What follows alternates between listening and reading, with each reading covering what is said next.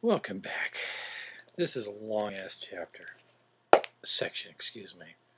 BOMS chapters. This has sections. All right. 41. Behold, here is wisdom. Aren't you glad you tuned in for this? Here's wisdom.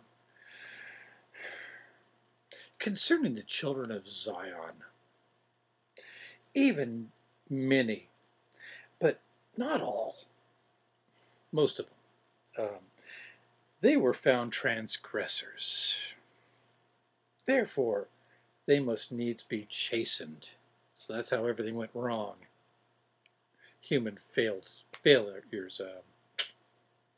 sin. Okay. 42. He that exalteth himself shall be abased, and he that abaseth himself shall be exalted. So they're being contrary here. Okay. 43. And now I will show unto you a parable, that you may know my will concerning the redemption of Zion. 44. A certain nobleman had, we're going into parables, that's right. Okay. A certain nobleman had a spot of land, very choice. And he said unto his servants, Go ye unto my vineyard, even upon this choice piece of land, and plant 12 olive trees. Sounds like this. They pretty much said this before, but well, I think it was in BOM. Okay. 45. And set watchmen round about them, and build a tower, that one may overlook the land round about, because you got to guard them olive trees.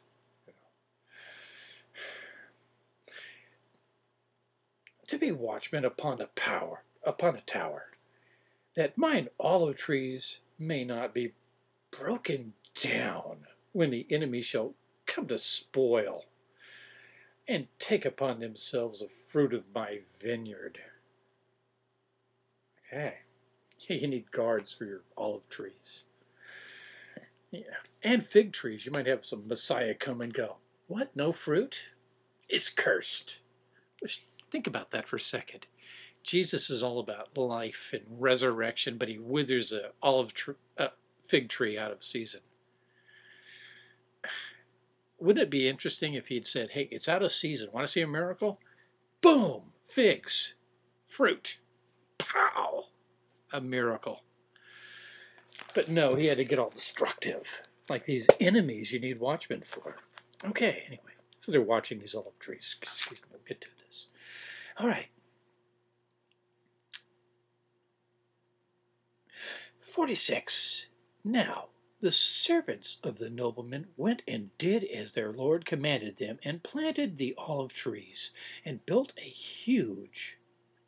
hedge round about, and sent watchmen, and began to build a tower. Careful, man, they might confound the languages for that. 47. And while they were yet laying the foundation thereof, they began to say among themselves, And what need hath my lord of this tower? I mean, it's just 12 olive trees. I mean, what the fuck?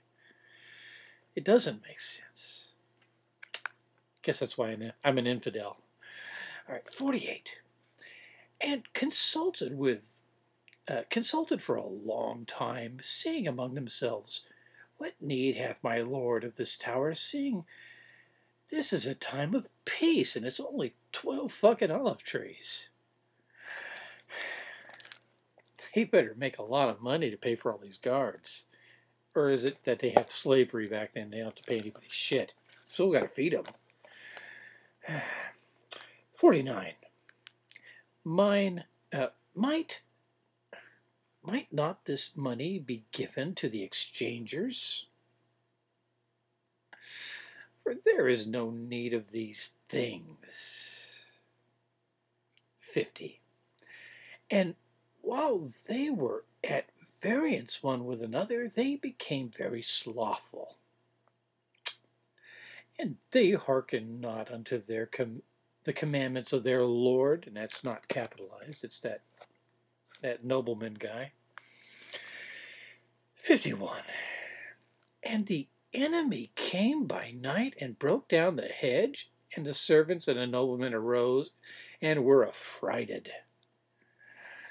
and fled, and the enemy destroyed their work and broke down the olive trees. That was their mission, I guess. Let's get them olive trees. They couldn't have been very old, though. They're probably just saplings at that point. 52. Now, behold, the nobleman, the Lord of the vineyard, called upon his servants and said unto them, Why? What is the cause of this great evil? Which one? 53. Ought ye not to have done even as I commanded you? And after ye had planted the vineyard? It's not a vineyard, it's an olive tree orchard. You didn't mention grapes once.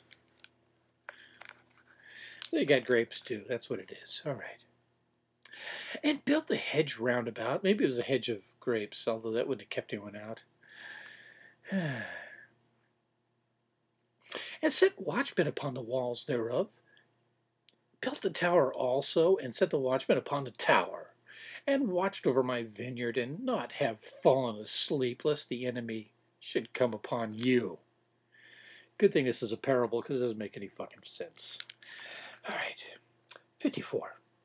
And behold, the watchmen upon the tower would have seen the enemy while they were yet afar off, and then could have made ready to keep the enemy from breaking down the hedge thereof, and save my vineyard from the hands of the destroyer. Maybe, probably not. 55. And the Lord of the vineyard said unto one of his servants, Go and gather together the residue of my servants, and take all the strength of mine house, which are my warriors, my young men. And they that are of middle age also, among all my servants, who are the strength of mine house, save those only whom I have appointed to tarry. 56. And go ye straightway into the land of my vineyard, and redeem my vineyard, for it is mine. I have bought it with my money. I bought it with money. 57. Therefore, get ye straightway into my land, break down the walls of mine enemies, throw down their tower, and scatter their watchmen. How does that get back your olive trees? And maybe your grapes, if you have any, since it's a vineyard. Somehow. 58. And inasmuch as they gather together against you, avenge me and mine enemies. Avenge me of my enemies, that by and by I may come with the residue of mine house to possess the land.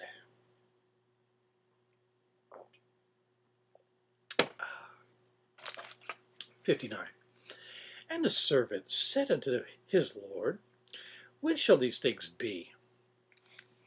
60. And he said unto his servant, When I will. Go ye straightway and do all things whatsoever I have commanded you. Biatch. I didn't say the last part. 61. And this shall be my seal and blessing upon you, a faithful and wise steward, in the midst of mine house, a ruler of my kingdom. How does this have anything to do with Jackson County, Missouri, and them being dispossessed of it? Just wondering. Did they forget to build a tower? Is that it?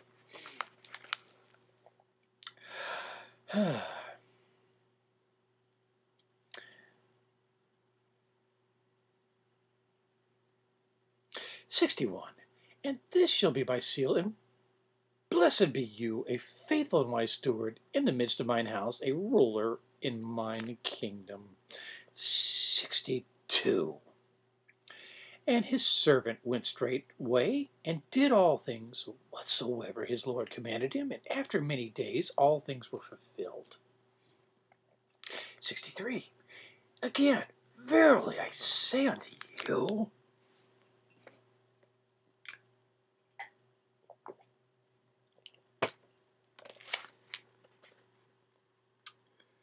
I will show unto you wisdom in me concerning all the churches, inasmuch as they are willing to be guided in a right and proper way for their salvation. 64. That the work of the gathering together of my saints shall continue, that I may build them up unto my name upon holy places for the time of harvest to come. And my word must needs be fulfilled. Damn it. 65. Therefore, I must gather together my people according to the parable of the wheat and the tares. That's a favorite of his. He's repeated a few times already. That the wheat may be secured in the garners to possess eternal life, and be crowned with celestial glory when I shall come in the kingdom of my Father to reward every man according to his work, as his work shall be. So, 66. While the tares shall be bound in bundles, and their bands made strong, that they may be burned with unquenchable fire. 67. Therefore a commandment I give unto all the churches, that they shall continue to gather together unto the places which I have appointed. 68. Nevertheless, as I have said unto you in a former commandment, more repetition here,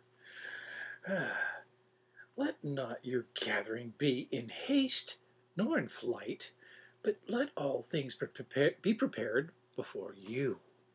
Okay? 69. And in order that all things be prepared before you, observe the commandment which I have given concerning these things. Okay? 70. Which saith or teacheth to purchase all lands with money, yours preferably, which can be purchased for money, in the region round about the land which I have appointed to be the land of Zion, for the beginning of the gathering of my saints. Is that big land scandal that he had that led to his death? I think we're almost there, aren't we? It's getting good. 71. And the land which can be purchased in Jackson County and the counties round about, and leave the residue in mine hands. What, the residue of the money?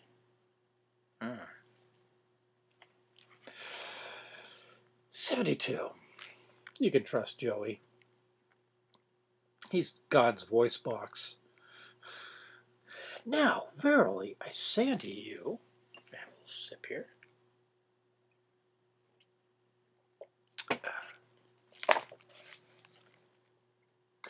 Let all the churches gather together all their monies. Let these things be done in their time, but not in haste, even though it's expedient. And observe to have all things prepared before you. 73. And let honorable men be appointed, even wise men, and send them to purchase these lands, please. 74. And the churches in the eastern counties, when they are built up, if they will hearken unto this counsel, may they buy lands and gather together upon them, and in this way they may establish Zion. I see. 75. There is even now already a store sufficient, yea, even an abundance to redeem Zion. They got to redeem Zion. And establish her waste places, because everybody needs a dump. Yeah. And establish her waste places, no more to be thrown down. Were the churches who call themselves after my name willing to hearken unto my voice. 76. And again I say unto you, those who have been scattered by their enemies, it is my will that they should continue to importune for redress and redemption by the hands of those who are placed as rulers and are in authority over you. Okay, 77. According to the laws and constitution of the people which I have suffered to be established, and should be maintained for the rights and protection of all flesh, according to just and holy principles. 78. That every man may act in doctrine and principle pertaining to the futurity, according to the moral agency which I have given unto him, that every man may be accountable for his own sins in the day of judgment. 79. Therefore, it is not right that any man should be in bondage one to another. That's good. Except to the church. 80. And for this purpose have I established the constitution of this land by the hands of wise men whom I raised up unto this very purpose, and redeemed the land by the shedding of blood. It's all about that, isn't it? 81. Now unto that which I liken unto the children of Zion. Now unto what shall I liken the children of Zion? I will liken them unto the parable of the woman and the unjust judge. For men ought always to pray and not faint, which saith, 82, there is in a city a judge which feared not God, neither regarded man.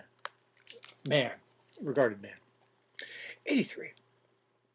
And there is a widow in that city, and she came unto him, saying, avenge me of mine adversary. 84. And he would not for a while. And afterwards he said within himself, though I fear not God, nor regard man, yet because this widow troubleth me, I will avenge her, lest by her continual coming she weary me.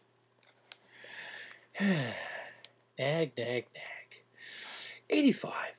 Thus I will liken the children of Zion. Stop nagging. 86. And let them importune at the feet of the judge. 87. And if he need them not, let them importune at the feet of the governor. 88. And if the governor heed them not, let them importune. Sorry, I don't use that word often, but I'm getting used to it. Importune at the feet of the president. It's just, yeah, make a federal case out of this. 89. And if the president heed them not, then will the Lord arise and come forth out of his hiding place. He's hiding. And in his fury vex the nation. Because, he's the next authority over the president. 90. And in his hot displeasure and in his fierce anger, in his time will cut off those wicked, unfaithful, and unjust stewards, and appoint them their portion among hypocrites and unbelievers. That's not fair to lump the hypocrites with the unbelievers. They're two different kinds of folks. Most hypocrites claim to be believers, and unbelievers, well, they're like me. They're not hypocrites. 91. Even in outer darkness, where there is weeping and wailing and gnashing of teeth. That was the whole verse there. 92. Pray ye, therefore, that their ears may be open unto your cries, that I may be merciful unto them, that these things may not come upon them. 93. What I have said unto you must needs be, that all men may be left without excuse. 94. That wise men and rulers may hear and know that which they have never considered. 95. That I may proceed to bring to pass,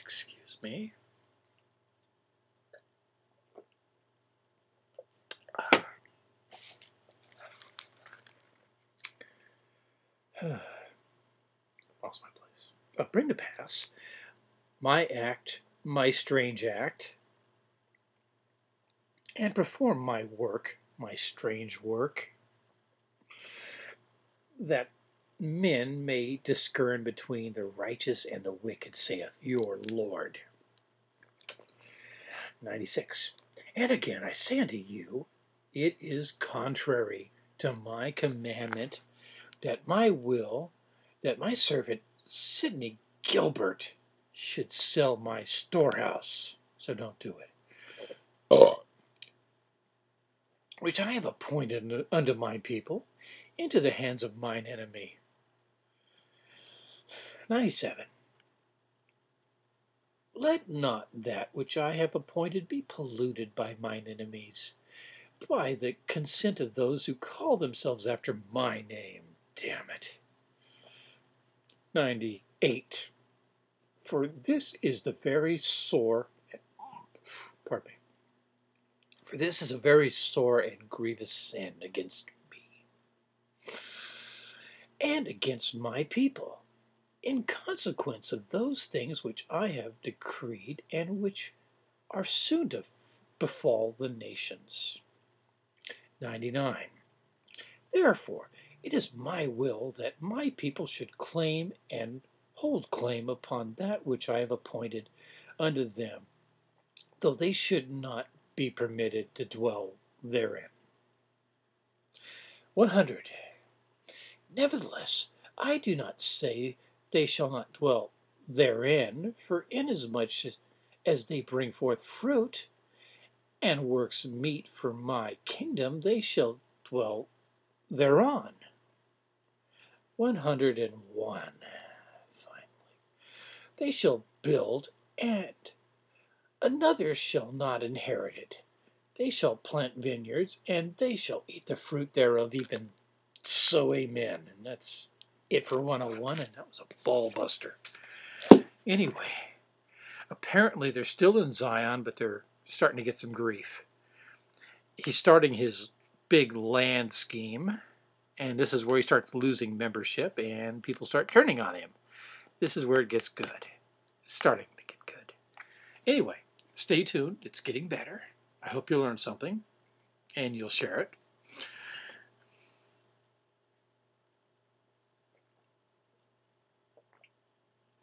You have a wonderful whatever the fuck it is you're having. Bye.